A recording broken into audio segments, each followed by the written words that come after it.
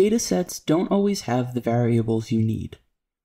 You can use the mutate verb to add new variables or change existing variables. Let's start with a dataset that has selected 4 interesting variables: state, county, population, and unemployment. The unemployment rate is given as a percentage, so 5 would mean 5%, or 1/20th. What if you were interested in the total number of unemployed people in a county, rather than as a percentage of the population? You could use the formula population times unemployment divided by 100. You use the mutate verb to calculate this variable and add it to the dataset as a new variable, which we'll name unemployed-underscore-population.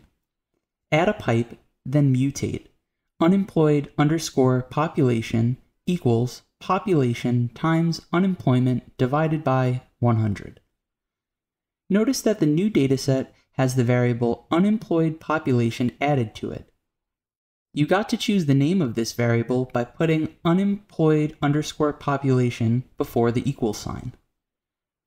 You can combine this new variable with other verbs to ask more questions of your data. For example, what counties have the highest number of unemployed people? You'd add arrange descending unemployed-underscore-population to your mutate. In the exercise,